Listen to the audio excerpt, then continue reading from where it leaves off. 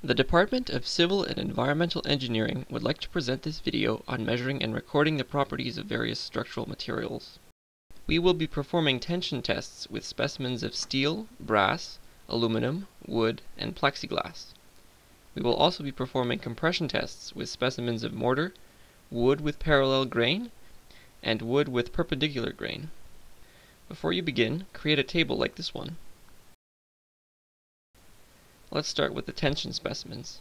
Although these have been made to a standard size, you will still need to measure them to get an accurate result. Take calipers like this and measure the diameter.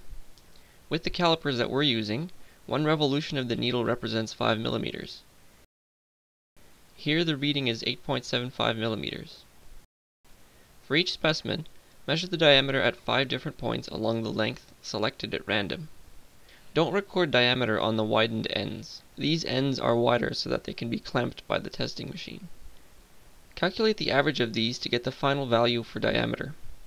Repeat this for each material you intend to test. Next, calculate the area of each specimen.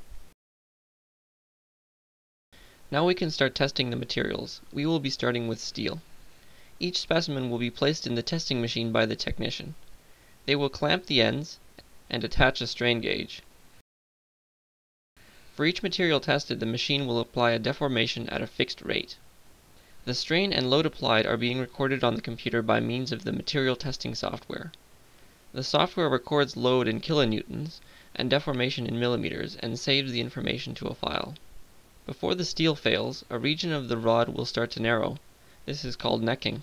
When failure occurs, the test is complete. The technician will remove the sample and reset the machine. This is what the steel rod looks like after failure. Record the failure load in kilonewtons from the machine. The same procedure is done when testing the other materials. This is aluminum. This is brass. Necking has occurred for each of the 3 metals. This is wood. The wood will fail in shear as the grains separate. And this is plexiglass. Plexiglass is a brittle material that will not deform much before failing abruptly. When all the tests are done, calculate the ultimate strength of each material by dividing the failure load by the cross-sectional area. Finally, compare the gathered values of ultimate strength with published values for those same materials. Published values should be represented as a range with a minimum and a maximum. From the data gathered by the machine, we can plot stress against strain. Here is the stress versus strain relationship for steel, aluminum, and brass. For the compression test, we will be testing specimens of mortar, wood with the grain parallel to the applied load, and wood with the grain perpendicular to the applied load. These blocks are the compression specimens. Just as with the tension specimens, record the dimensions of these blocks.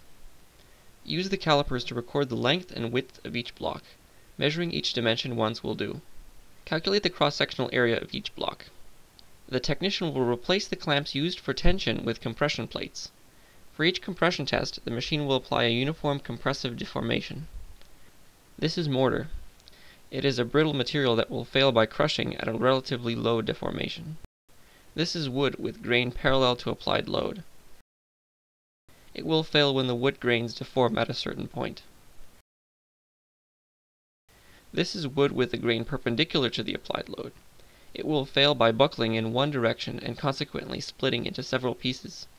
From the values of failure load in kilonewtons, calculate the ultimate strength of each material by dividing it by the cross-sectional area. In the remarks column, comment on things like how the material failed or, if applicable, why the ultimate strength was not within the range of published values.